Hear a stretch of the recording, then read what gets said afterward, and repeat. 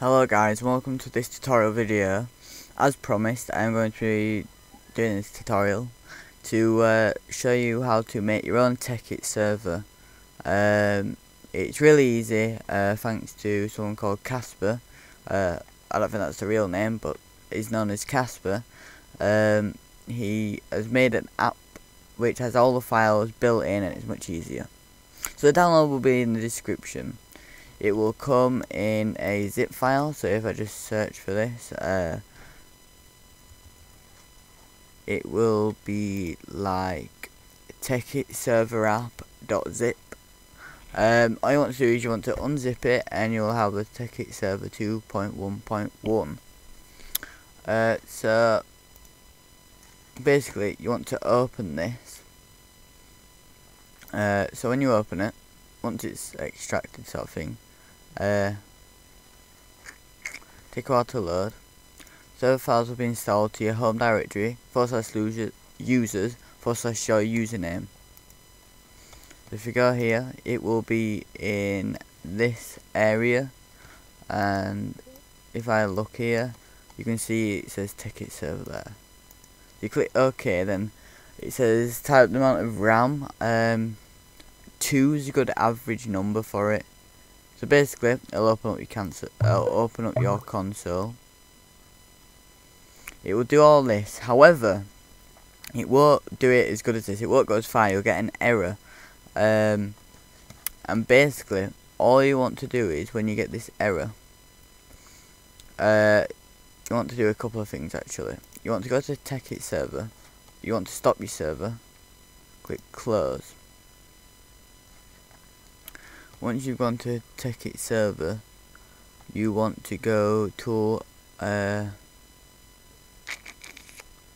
mods.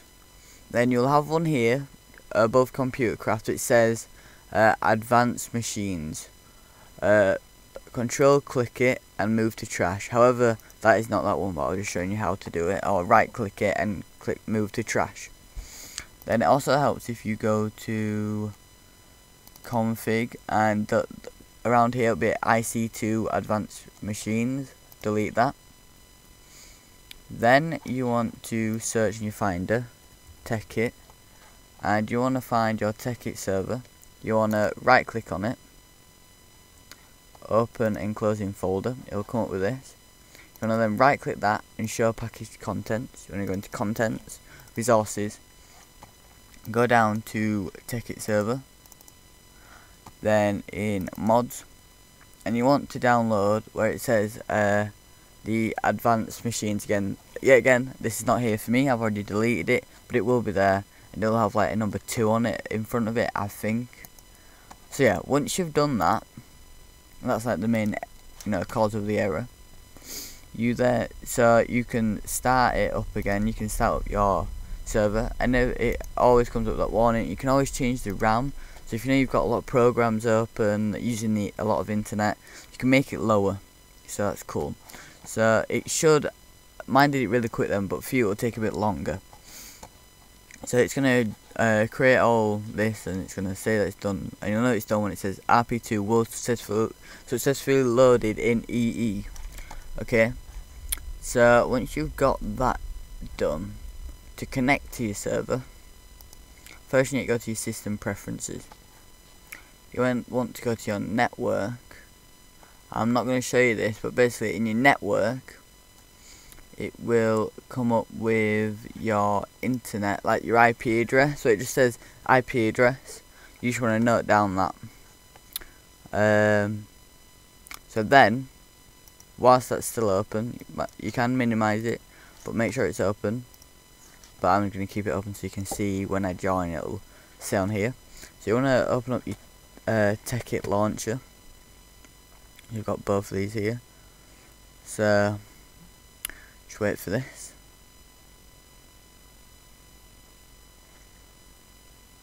And you need to make sure you are on the Tekkit one, which is the black one.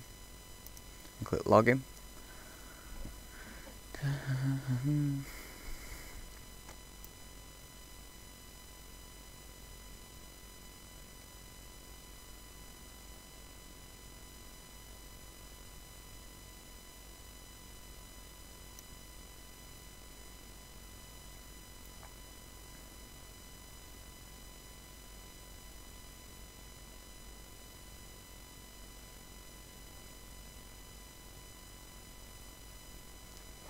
You'll get this warning, can't keep up, did the system time change, or is the server overloaded. You'll get that a lot, but it's actually fine.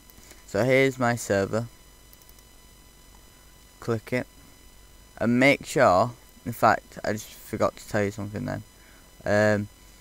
When you do add server, make sure you type in the IP that you used for your,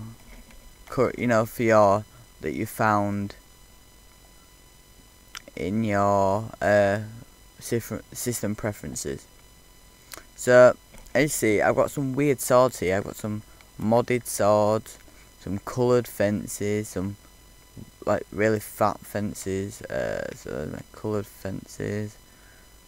We got that. We got a computer. However, that's not working. There's an error with that at the minute. Hopefully there'll be an update soon.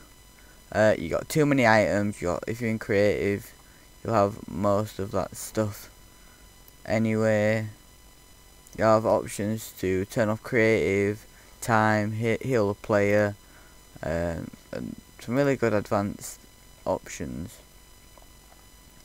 You get advanced sounds. So if I go underwater,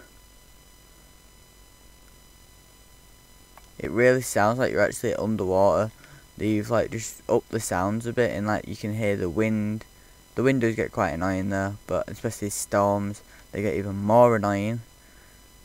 But yeah, so that's the basics of creating a server. If you have any questions, post them down in the comments section. Also, subscribe to see more videos, and comment if it's worked or not, and how easy it was, and make sure you like. And then for me helping you, I guess that's just a way of saying thank you. So I'll see you later, guys.